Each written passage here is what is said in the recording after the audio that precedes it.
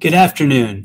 I'm Michael Barr, Dean of the Gerald R. Ford School of Public Policy at the University of Michigan. On behalf of myself and Ann Curzon, Dean of the College of Literature, Science, and the Arts, and my co-chair for the Democracy and Debate Initiative, we want to welcome you all for today's session, American Democracy, the Path Forward, a conversation with Governor Jeb Bush. Our program today is part of the University of Michigan's Democracy and Debate Initiative, and the Ford School's Conversations Across Differences series. I would like to thank the Tufte Family Foundation for their support of this important work. I would also like to thank the members of the Ford School staff and Governor Bush staff for their work to make this event possible. As Dean of a policy school named after President Ford, I am particularly pleased to welcome Governor Bush to the Ford School. The Ford family and the Bush family have long connections, friendships formed by the close professional and personal relationship between President Ford and President George H.W. Bush. Governor Bush has a long history of public service, including as Commerce Secretary of the state of Florida, and notably serving as Florida's governor for 2 terms, from 1999 to 2007. He was also a Republican candidate for president during the 2016 race. He now serves as the chairman of the Board of Excellent Ed, a nonprofit organization that seeks policy solutions to increase student learning, advance equity, and ready graduates for college and career. Governor Bush and I will be in a conversation, and then later in the program we'll be joined by 2 Ford School students. Bianca Shaw is a current senior in the Ford School, focusing on health policy. She serves as the Government Relations Coordinator for U of M's Central Student Government. Bianca is from Maryland, and she has advocated for youth and the South Asian community.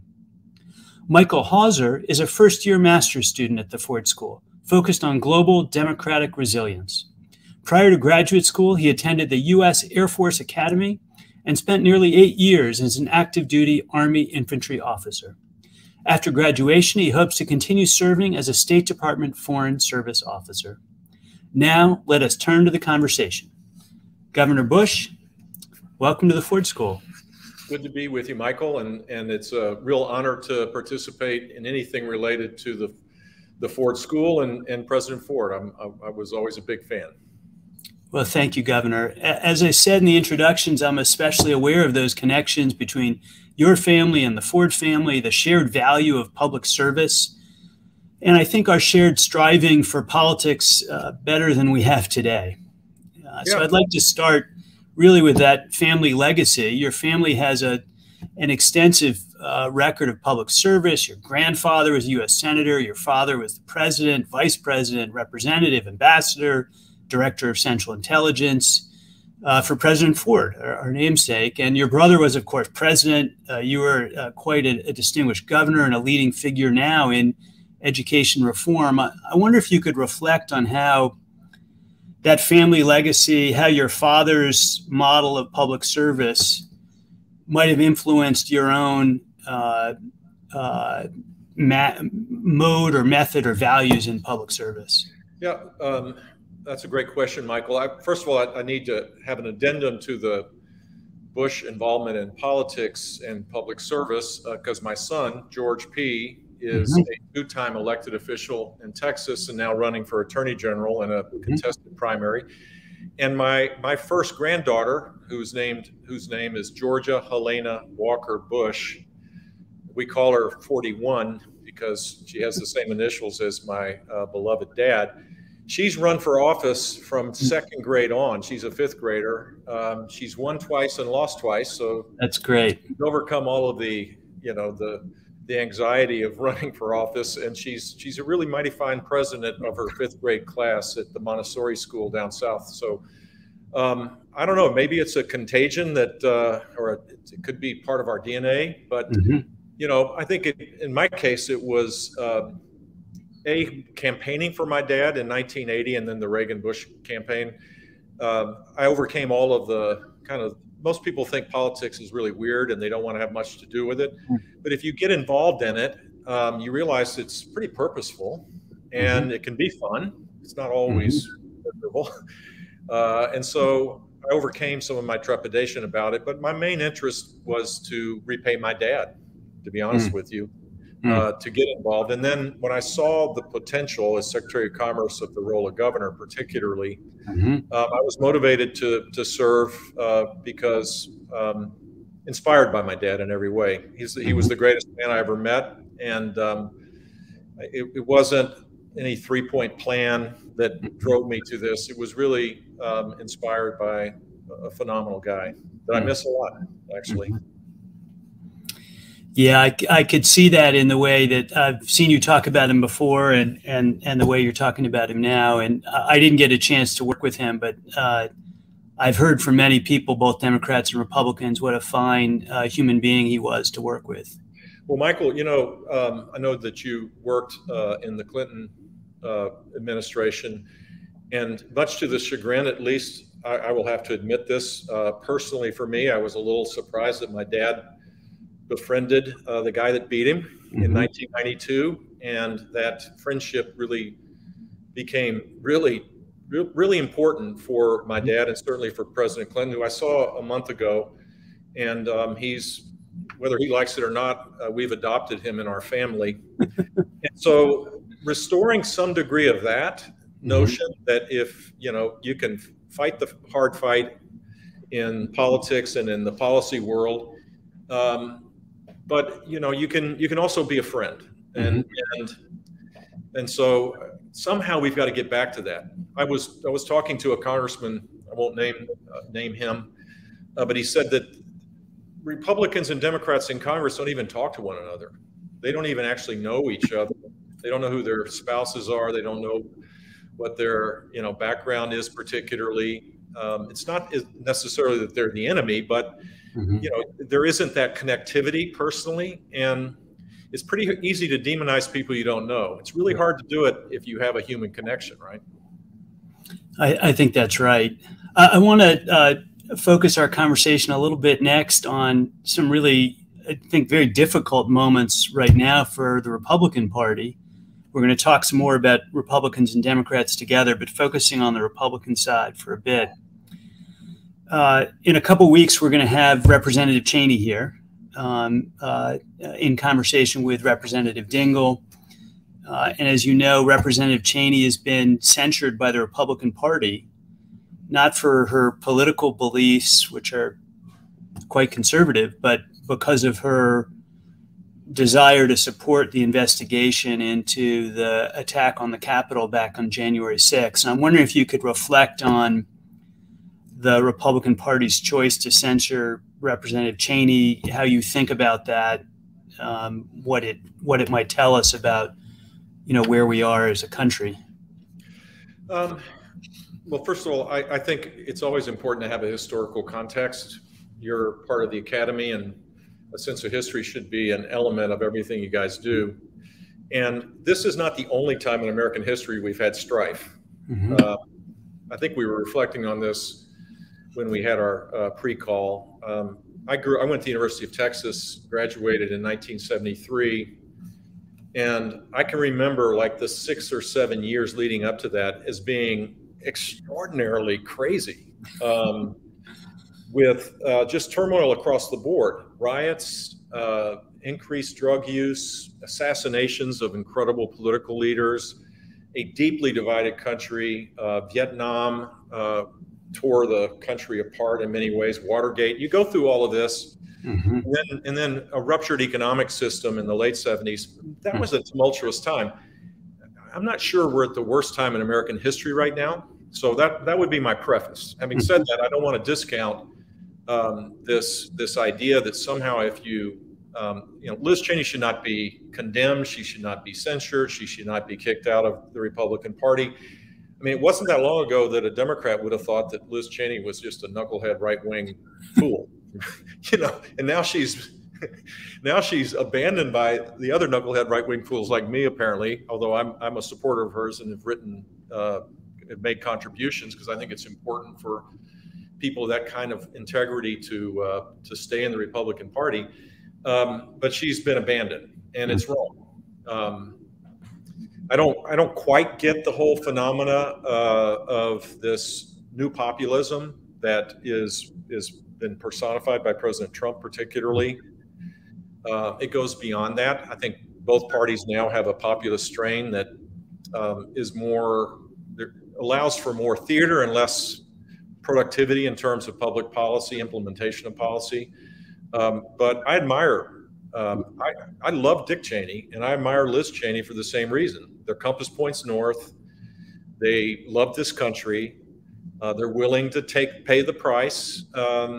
You know, a lot of scorn was heaped on her dad during my brother's tenure, mostly by, you know, people in the other party. And now Liz is being scorned by people in her own party for standing up for what's right.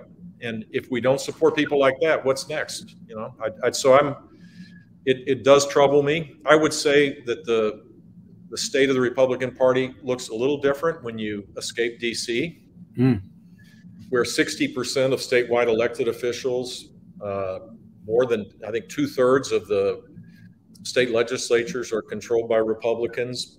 The governors, 33 of them, I think, are Republican, or 32.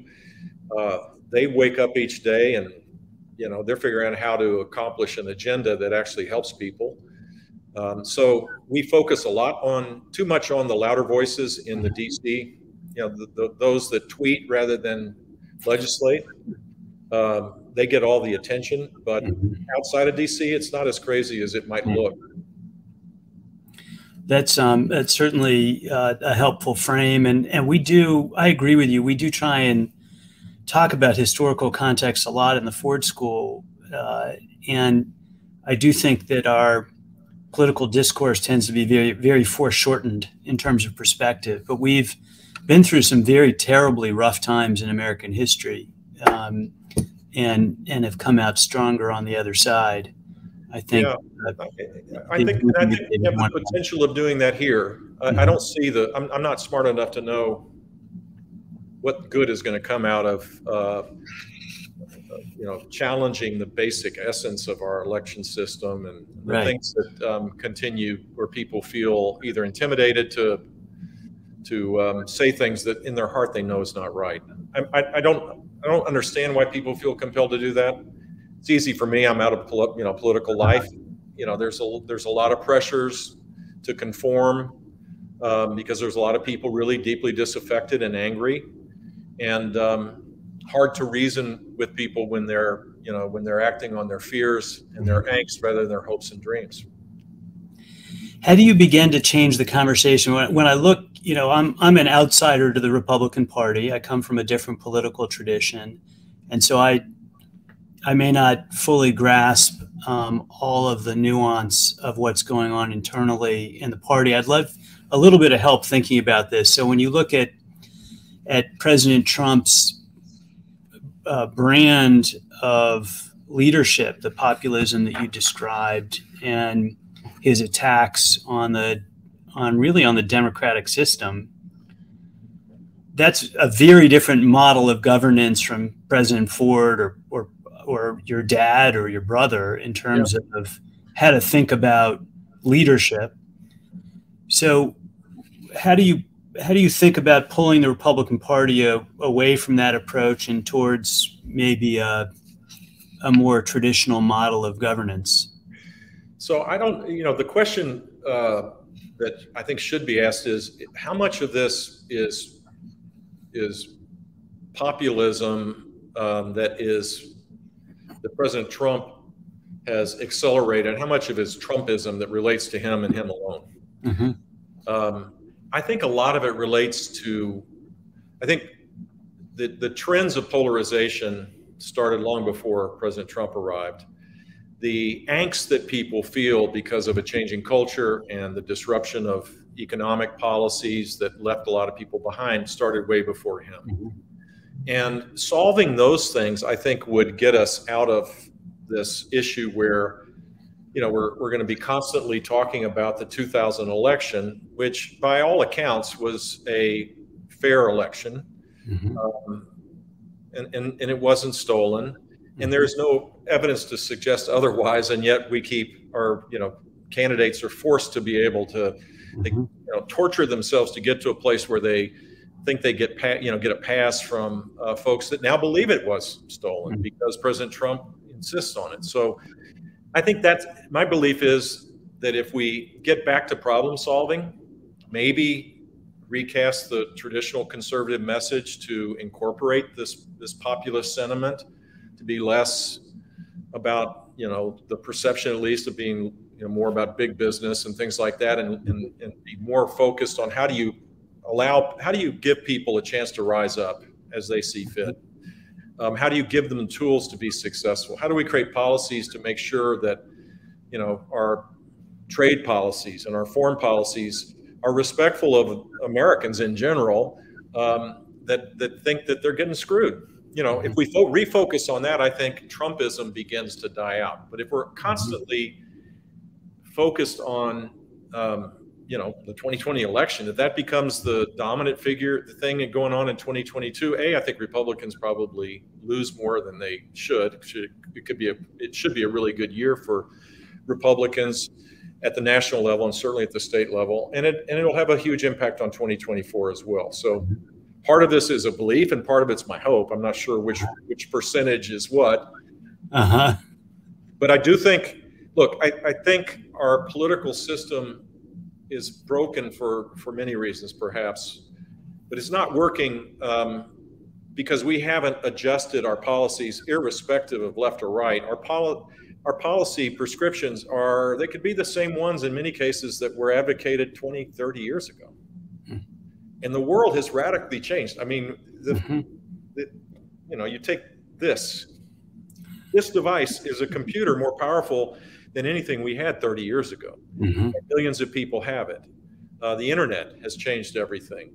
The pace of the world is at warp speed, and we're still operating with a healthcare system, an education system. Michael, I'd say our higher education system as well. How we regulate, how we tax in many ways. How do we, just in almost every aspect, we're operating as though we were, from a policy perspective, it was 1990.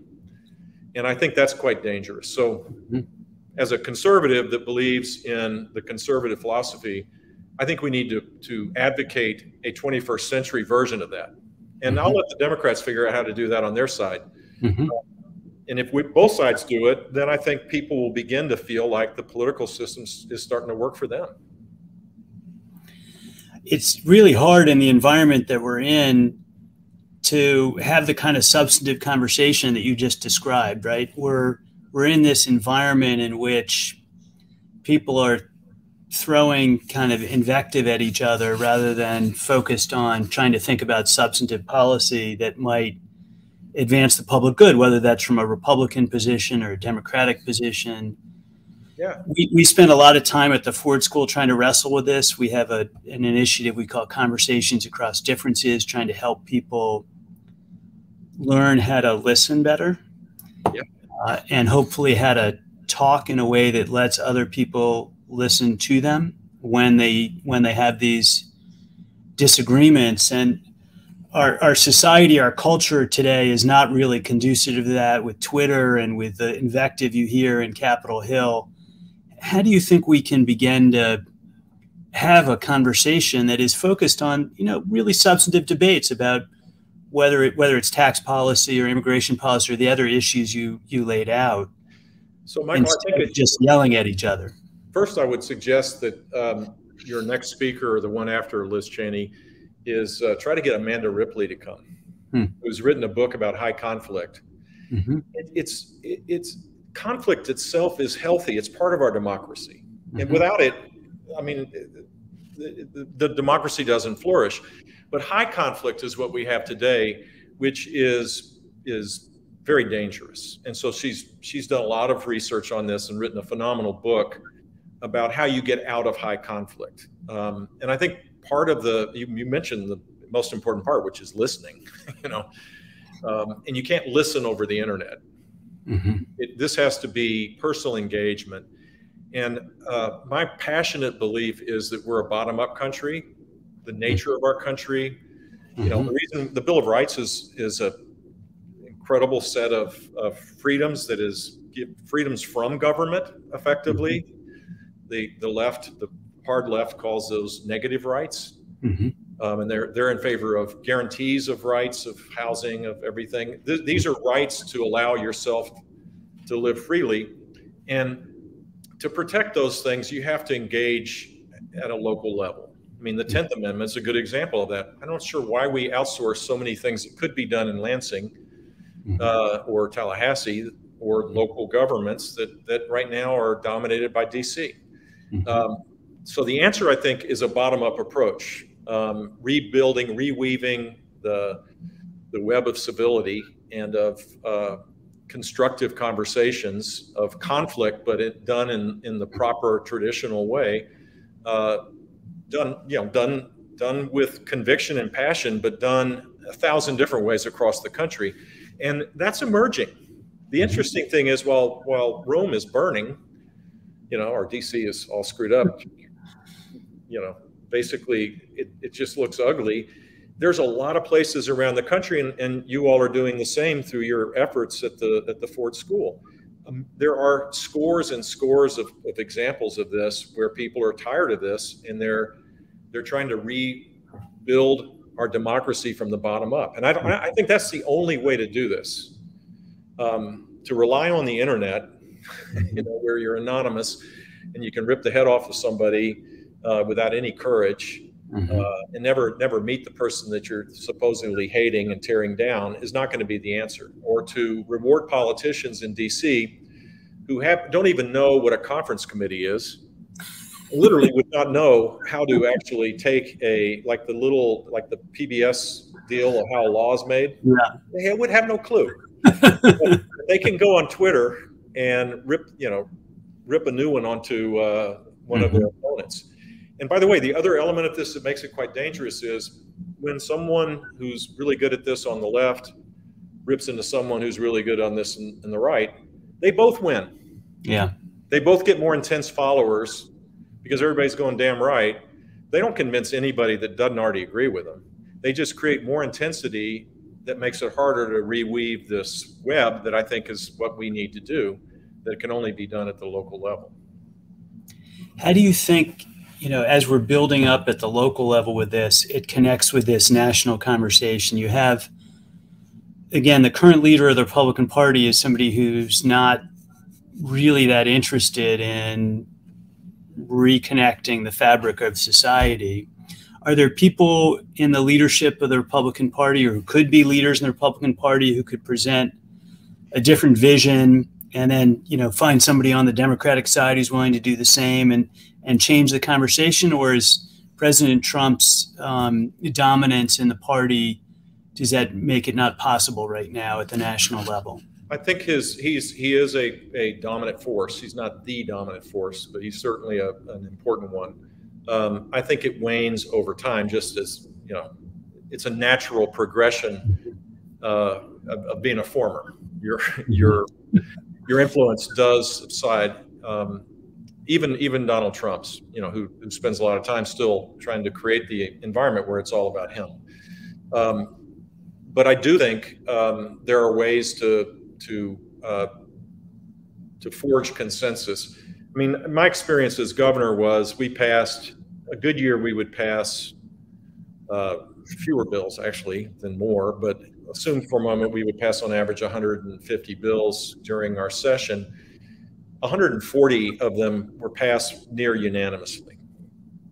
And there was an effort, even though Republicans dominated during my time there was an effort to make sure all voices were heard. And when I was governor, the more provocative the idea, the more I tried to find, we used the term Nixon to China. It's better to find someone who doesn't look like me, who doesn't agree with me on 10 other things. On this thing, they agree with me, to have them be my partner in advocating whatever it was that we were doing. And that's easier done at the local and state level than certainly Washington, where very little gets done. Regular order has been blown up. I mean, there is no budget process. there's no balanced budget, so there's no, there's no forcing. Like at the state level, whether you're a Democrat or Republican, whether you believe in higher taxes or lower, at the end of the day, you have to have a balanced budget, and most states don't cheat. And there's pressures of pension obligations, other things that go along with it. It forces the conversation towards yes. It gets ugly, but don't get passed by June 30th a lot of times, but it works. And Washington, there are very few rewards for that. I'd say the one place in Washington where you could find bipartisanship emerging would be if 10 senators or 12 in a Senate that's divided, basically 50-50. If you had 12 senators, and we can name them, 6 and 6, that just said on these 5 things, we're going to stick together, and we're not going to let the game be played the way it's being played, and we're going to solve these problems. The gang of 12 could actually probably dominate policy. Now, does that mean the House would go along with it? Maybe not. Does that mean President Biden should go along with it? Hell yeah. I mean, he got elected to be that kind of president. And if he was given that opportunity, I think he would kind of default back or move back to the mean, which is his lifelong, career was one of trying to find common ground on, at least on domestic issues. So I think it's possible. And we've seen elements of this that emerge, sometimes successfully, sometimes not. The infrastructure bill, which is the great success story. Terrific success story. Well, that was the gang of, I'm not sure it was 12, but it was close to it. So 12 out of 100. Actually, just yesterday, the governor of Michigan, Governor Whitmer, and the Republican legislature agreed on a quite significant infrastructure bill. Same thing, bipartisan basis, and it came out of committee on a unanimous vote. So I guess the principle, Michael, would be on the things you agree on, at least on the things you agree on, put aside everything and come together. And then you can argue about the things you don't agree on, go back to Twitter. But there's a lot of stuff where that is not as ideologically driven, and where there's an emerging view. I mean, in DC, I'd say China now. How we confront China, there may be variations of the policy, but I think there's a real belief that I think it was correct to assume, to hope at least, that China would move towards Western values as they liberalized their economy. In the last 4 or 5 years under President Xi, it's pretty clear that's not the case. So, during the Trump presidency and the Biden presidency, the policy's been very similar, and Congress has been unified. Ukraine's another example, varying versions of the support we need, but there's consensus. So, I mean, we focus on the things where there's big disagreements or the crazy stuff. I mean, there's some bad, crazy stuff that is like 6 people that appear more pro-Putin than pro-Ukraine. I mean, that's dumb. But they got massive attention, massive attention. And so, there's 95% of the Republicans that had a different view. They got no attention.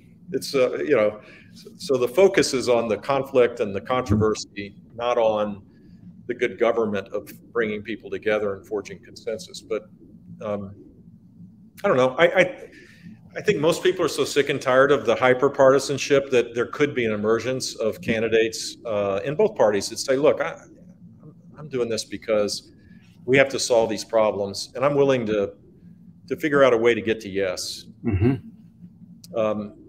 You got Senator Manchin, I call him governor because that's the higher job. Fair enough. He's in a position where he can do that, and others probably should figure out a way for them to play in that role as well. And I think that'd be really healthy. We'll see. I'm more heartened when I see what happens at the state level, where there are interesting things happening in a much more bipartisan way. There's still the hyperbole, there's still all the issues, but in general, it's different than what goes on at the nation's capital. Governor, you were mentioning to me the other day that one of the things you've been wondering about are the ways in which our culture and demography have been changing and how that influences what's going on in the political realm. I wonder if you could just reflect a bit on that. Sure. Well, demography is destiny in many ways, and our demography has changed pretty dramatically, little by little, and now it's accelerated. So we're thankfully, as a Medicare beneficiary, I guess, we're getting a year from now. My plan is to be a year older, and there are a lot of other people. It sure beats the alternative. my age group, people my age and up are the largest number that ever existed in American history, and so we are getting older. And behind us, our children are not forming families to the extent that they once did. They're deferring marriage, and they're deferring having children. And so you see a decline in the fertility rate, decline in family formation. And so, the dependency ratio, which is this nerdy thing of people up to 18 and people over the age of 70, now are, unsustainable for everybody else in the middle. And politically, the people my age and up dominate politics. Mm-hmm. And there are very few people that advocate entitlement reform to be able to provide resources for those in the middle and children that need, to be able to be equipped to deal with the world we're in. So we have a $50 trillion net present value deficit in our entitlement programs. And it's like Alfred E. Newman, if you remember Mad Magazine, it's what me worry. I mean, basically, Alfred E. Newman is in charge of our entitlement policy. No problem, it's not going to happen. Republicans and Democrats alike, based on this new demographic trend of not rebuilding the pyramid, either through a legal immigration system or a pro-family system that would create, a rebuilding of the base, it's unsustainable. It will bankrupt us, and it will crowd out all the expenditures that everybody wants, which is a strong national defense, homeland security, basic public health care, dealing with the pandemic. All these other issues will subside because the automatic payments that are growing at a rate that is unsustainable. And no one is advocating changing that. No one that I'm aware of. I had a plan as a candidate for president. It got I'm supposed to be the third rail and all that, but no one really cared. It wasn't like it was controversial because it wasn't, I didn't insult someone. Mm-hmm. It was like, so I think we need couldn't get enough oxygen to talk about the policy because you were talking about the policy. Exactly. And then, so that's one element that's really disturbing that we're not dealing with. Those are facts. That's not opinion. And it changes how we, the relationship we will have with our government. And the second is this big cultural change that my belief is the biggest cultural change of the last 50 years was the 60s created the so-called counterculture, became the dominant culture with many benefits. The ability of women to rise to, still a long way to go, I guess, but significant progress as it relates to civil rights, progress as it relates to the rights of women. That all came from the counterculture of the 60s. And the freedom to choose many different options in life, less constrained by convention. All of that created a burst of creativity and a lot of things, but it's kind of worn out its welcome. And our culture needs to be reinvigorated in many ways. And maybe that's part of the solution of what you're concerned about is a cultural change may make it more possible to focus less on DC, more, in our own lives, in our own communities, in our own families, to find solutions that are, whether they're on the left or right, more bottom up. And it also could change our culture towards reconciliation, towards this whole notion of finding common ground, of creating a shared identity again, because we don't have that now. We used to have, I think, generally there was a consensus of what it is to be an American. And today, I think that's in a deeply divided country. I'm not sure that one's definition is going to be the same than somebody else that has a different political view.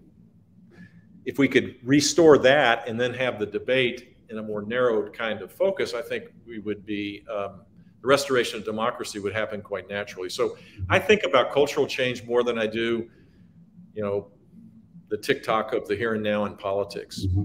And it's changing. I don't know where it's going. I told you I'd love to have the secret power to go 4 years or 5 years into the future and peek back to see what the heck's happening here. Mm-hmm. Because, and I think all of this, by the way, is accelerated with the pandemic. Just mind-numbing realizations of this conversation, you know, yeah. as a tiny example of it. But how you work, how you live, how you educate your children, how you receive health care, all of that existed prior to the pandemic. The changes were happening. The disruption has accelerated those things, some of which are going to be really positive for our country, but we have to change some policies to make sure that people can customize their lives now in ways that gives them purpose and meaning. They can't be left behind because they don't want to work for the man, you know? Mm-hmm. Governor, you mentioned immigration as one way to renew our society and culture. Obviously, immigration reform has been stuck in D.C. for a long time. A lot of ways that we define ourselves as Americans, or at least used to, is as a nation of immigrants. Yeah.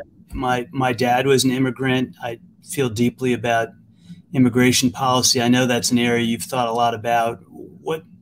What should we be doing to move forward on immigration reform? Well, I wrote a book about this. I have to admit it wasn't a bestseller. It's called Immigration Wars, and it was written after the 2012 election, where the anti-immigrant kind of feeling emerged, more on the right than the left. But on the left, there's a politicization of of the immigration policy, and on the right, there's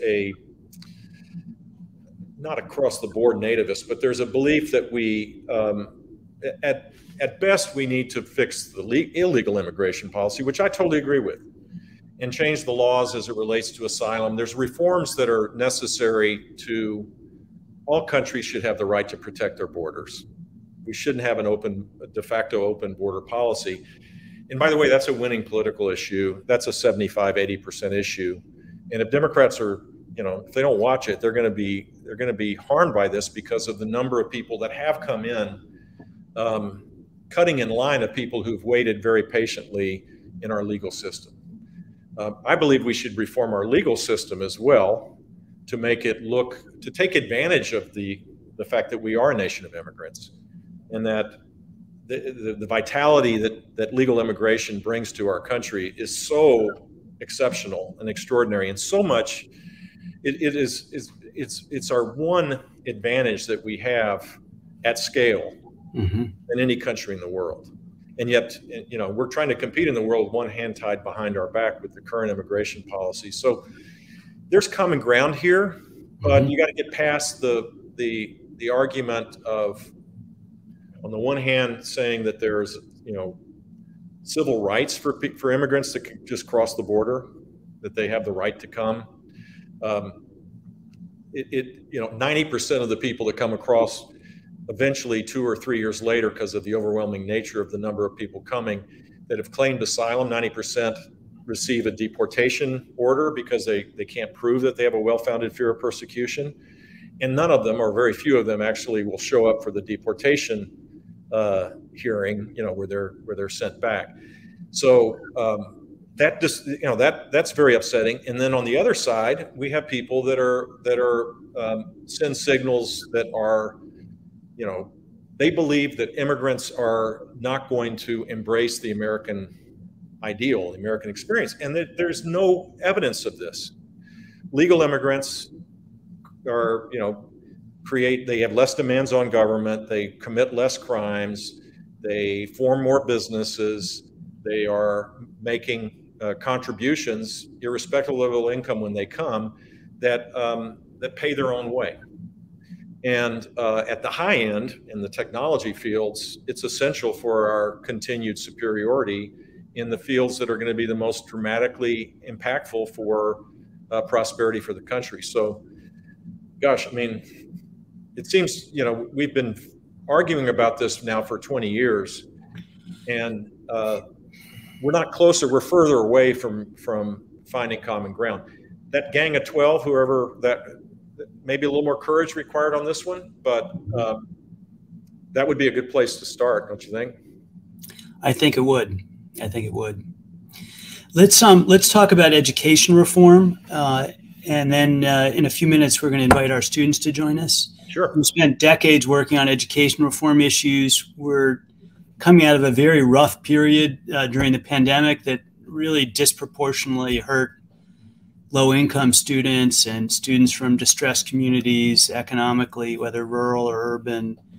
I wonder how you think about where we are, and as we're coming hopefully out of the pandemic, what areas you think we should be focused on? Well, I think there are a couple of things that have happened. Parents are more engaged and more aware of their kids' education because in many places, they took over, either as a partner with a teacher remotely or basically taking over the whole thing with very little interaction with the schools. And so there's heightened awareness, and that's good because ultimately any sustainable reform is going to require parental support and parental involvement. The pandemic brought out a couple of really powerful points, which is if you're going to create a shutdown strategy to deal with a virus, you need to focus on all of the impacts of shutting down the economy, shutting down schools, forcing families to be quarantined. Because the social costs of this are enormous. The learning losses are real. You can't automatically snap your finger and just automatically have those be regained. Frankly, the more open the schools were in states like Florida, there's no evidence that there's a higher infection rate that impacted teachers or impacted adults or impacted children than the ones that shut down and barely are thinking about coming back now. So hopefully we learn from these lessons and have a broader policy as it relates to future kind of crisis like this. The good news is parents are now more engaged and more interested in having the ability to choose what's best for their children. So you've seen an increase in the number of students going to charter schools. You've seen an increase in the number of kids that are homeschooled by a dramatic number, and that's actually sustained itself after the opening began. And traditional schools have begun to see a decline. So I think everybody has to realize in order to get the students to come back to their schools, they're going to have to offer something that's more relevant for parents. Point number one. Point number two, there's a huge digital divide in our country, and this became more apparent because of the pandemic. Part of the bipartisan infrastructure bill, $40 billion, is available to bring broadband into the urban core areas where broadband is too expensive or it doesn't exist, and into the rural areas where it's very difficult. Very few places can you access broadband. And so that has to be done because hybrid learning is going to be a fact of life as well. Mm-hmm. And so our foundation is an advocate for a strategy as it relates to using the federal dollars to match with state dollars, mm-hmm. and philanthropy to be able to eliminate the digital divide, which can be done if we were serious about it. It's one of those big, hairy, audacious goals that doesn't have the ideological tinge to it, mm-hmm. that could be done. And then the final thing I'd say is that I'm passionate about early childhood literacy. Mm-hmm. There is enough evidence to suggest that there are ways, irrespective of when they start kindergarten. It'd be great to have a pre-K strategy as well, but you can overcome these gaps if teachers are well trained, mm-hmm. In the science of reading, to teach kids how to read, and a command focus on it. So by the end of third grade, they are basic readers rather than below basic readers. And that challenge is a challenge that's doable again if we're serious about it. And it would deal with a lot of the divides over the long haul if we at least started there. We work in 40 states, predominantly, with conservative reformers, and there is a bipartisan consensus about early childhood education being part of this. I think we should have a little more edge to it. We shouldn't just say we're for it. We actually ought to have a gate that says if you're functionally illiterate by the end of 3rd grade, you're going to be held back. We're going to make damn sure that we're going to develop another strategy to assure that your child can read before 4th grade starts, where you're reading to learn things rather than learning how to read. My hope is that isn't, that the unions get nervous about things where they're held to account. But in general, moms and dads know that their child has to be able to be functionally literate by the end of 3rd grade in order to be successful in life. So I think the pandemic has brought out some challenges that creates opportunities for policymakers. And Michael, the good news is, I don't think I mentioned the word federal government or DC in that whole diatribe. This is not a DC issue. And so it can be done. There are varying versions of what I just described that might be different, expressed by a Democrat governor than a Republican one. But the action is done at the state capitals where there is, a broader possibility of consensus. I wonder, Governor, there are these areas of consensus that I think are really important, but there are also at the state level some pretty serious areas of division. Yep. I think, how do you think about navigating that? On the one hand, you have this potential for a focus on literacy and early childhood education, but a lot of the heat right now is around things like banning the teaching of the history of racism in the United States, or in Florida even saying you're not allowed to talk about parents who are not traditional parents in heterosexual families, thinking about the concern about limitation on the teaching of either racial history or teaching about gays and lesbians and alternative family structures or transgender youth. How do you think about how to have those conversations in a way that is building consensus again and not in these very divisive modes of acting? Yeah, I mean, these cultural issues are tough for sure. I saw, I don't know if you've read the veto message of Governor Cox from Utah, who vetoed a bill that prohibited transgendered students to participate in women's sports. I assume it was just women's sports. And his point was this: there are three, I think they've identified three young high school students that were in transition that were participating in women's sports. But the signal this sends is to a much broader audience, and that we should show love and compassion. And he recognized the fact that there ought to be rules around this issue, and I don't think people disagree with that. People, in fact, the Olympic Committee and the NCAA, they actually have crafted rules that would made it more difficult next year for the woman that is in transition that became a collegiate record holder who was on the male Penn swimming team last year and now is participating as a woman. So there are solutions to this, but it does require a little bit of humility and understanding and avoidance of these hot button issues where it's appropriate. So,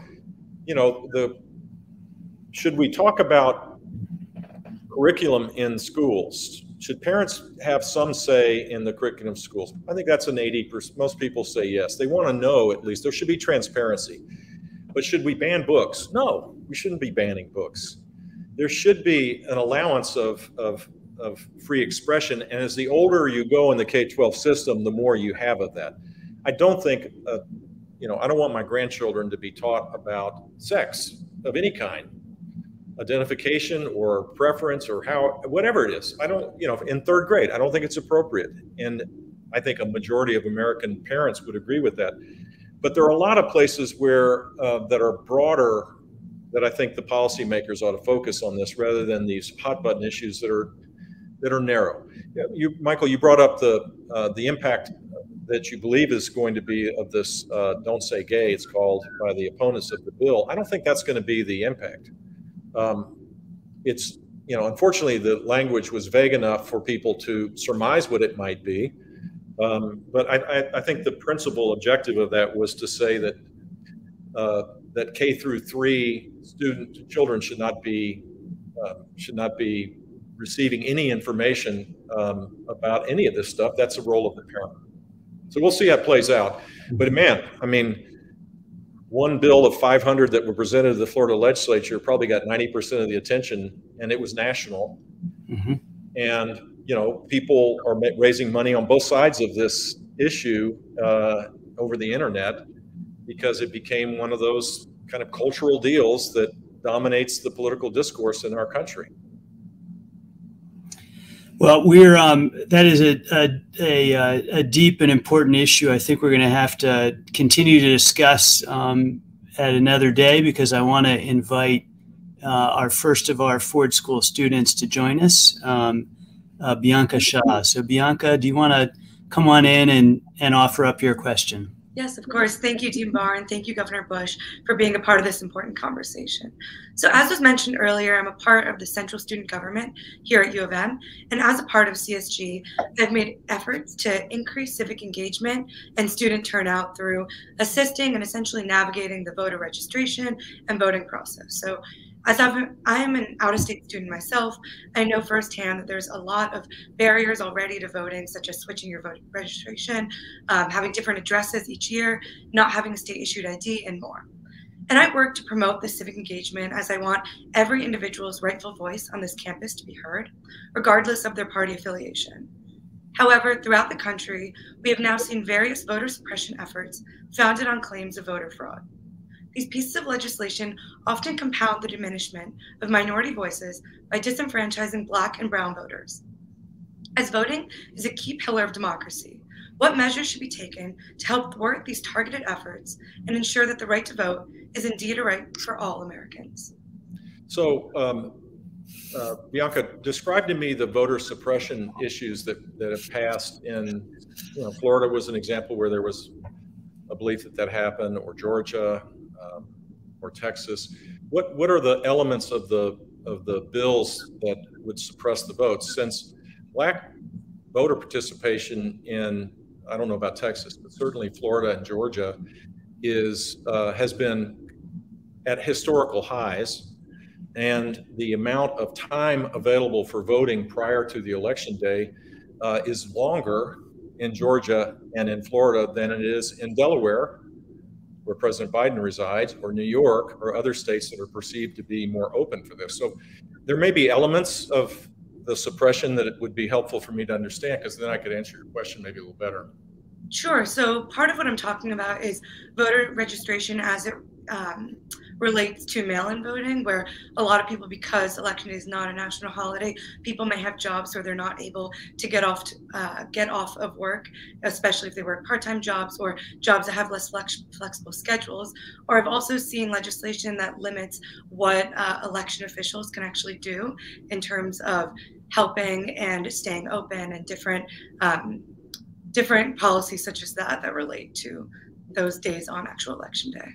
So again, the states that have been accused of suppressing the vote actually have longer times for early voting than many states that haven't changed their laws and haven't been accused of suppressing the vote. So as it relates to one of the challenges that has come up is that during the pandemic, we had extraordinary measures necessary to be able to have the vote take place in different counties, because this is all administered by jurisdiction, unless you have a standardized state law, which Florida has had. I was governor in 2000, and we learned our lesson about decentralized voting rules, and so we created a single standard. But when you have executive orders done by mayors in one part of the state that circumvent the law to allow for what they believe to be the proper way of doing things, and then the pandemic ends, the law probably ought to be standardized again. So I totally agree that we should not be suppressing the vote. And I think it should be easy to do. And in most places it is. And I'd say the one thing that I would disagree with is states that have absentee ballots that are not postmarked by election day. So, I mean, there's some simple things that I think we can do to standardize the process to make sure that every vote is counted. But it ought to be based on, facts, because I know for a fact that voter participation, particularly in 2020, but certainly in 16 as well, is at an all-time high, which is good. It's the reason why, if you're a Democrat, you loved it, because there's 2 senators in Georgia that got elected, and Joe Biden carried a state that a Democrat hadn't won in, I don't remember the last time. It probably had to be Jimmy Carter. Jimmy Carter, I think. Yeah.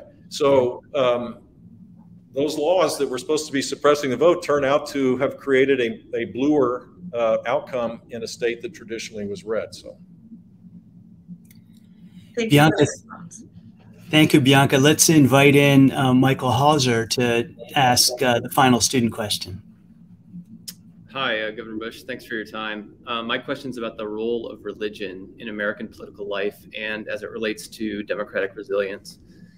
In the end of an opening statement you made at the Nexus Institute in the spring of 2016, you said that in attempting to uphold democracy, we need to learn to be warm-hearted again. And you said that our first impulse is to be more interested in others than we are in ourselves. And I couldn't agree more with that. In the United States, the cultivation of virtues like respect, kindness, generosity have often come from religious institutions. And that being said, given that religious leaders still maintain an influential role in influencing political behavior, how can policymakers work with religious leaders to advocate for the preservation of democratic norms and institution in an age where denominational affiliation is as likely an indicator of political preference as any other demographic characteristic? Thanks. Wow. That's a brilliant question. I'm not sure. You probably have a better answer on this than I do, but I would say, first of all, as a practicing Catholic, a convert. So I became a Catholic because I wanted to go to Mass with my wife and my children, to grow up in the Catholic traditions. I was a cheating Catholic. I go to Mass, but I was an Episcopalian. So I went through the RCIA process, and it was an important part. It is today still an important part of my life, my personal life, and I never felt like it should always be an important part of my public life as well. That you don't put your deeply held moral views that come from religious traditions in a lockbox. And I think, at least in the Catholic tradition, what you described as loving your neighbor, having compassion for those that have been left behind, a sense of social justice, all of that is embedded in the Catholic traditions that have existed for many, many centuries. So not all people of faith embrace that. They see moral decline, and they see, they've embraced people that frankly don't embrace their own faith. And that conflict, I'm not an expert on why it exists, but I do think that it's a noble tradition in our country to openly express your faith in a way that's not like, you're not casting judgment on others that don't embrace it, but it should be allowed on the public square, and that we should have free expression, including religious faith. And frankly, if we did, the conversation that Michael and I had prior to you coming on the video probably be easier to do, because we could agree to disagree again. We could recognize that not everybody starts out in life the same way, and that we have an obligation and duty to lift people up. There's a lot of things that, whether you're a conservative or a liberal, you could embrace all of which are foundational aspects of religion and faith. So I hope you stick with this in your studies, but more importantly in the career to come. And I appreciate the service you've already provided our country. Sure, thank you. Thank you, Michael. Governor, we're almost at the time, but I wanted to ask just one last question. You talked about at the beginning about the role your family played in teaching you public service, and you have clearly passed that down to the next generation. When you're thinking about our students at the Ford School and they're starting out their lives, our undergraduates and our master's students going off into public service, what advice would you give to them? My first advice would be don't automatically default to DC for public service. In fact, I would say in terms of policy, you could gain your policy chops far quicker in a more merit-based system, which would be local and state government.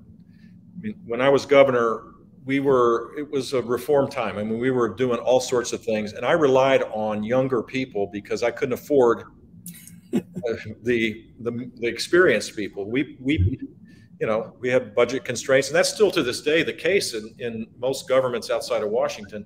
And so I learned the skill of finding talent in people before they knew it.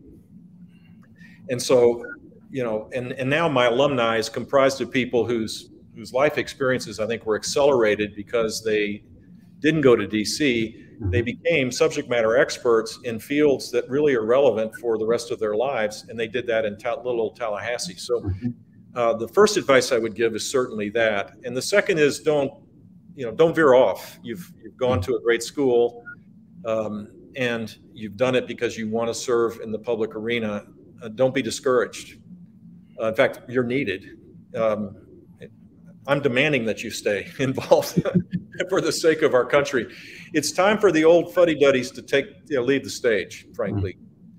I'm not for term limits by age, but come on, man. I mean, people are just clawing for, sticking around, and we need to let the next generation rise up in positions of responsibility. And so graduates of the Bush School and College Station and the Ford School, the Kennedy School, I think can play a really constructive role in that regard, Michael. Thanks very much, Governor. I've really enjoyed this conversation. I know our viewers have as well, and I really appreciate your time this afternoon. Thanks so much for joining us at the Ford School. God bless. Thanks. Take care. See ya.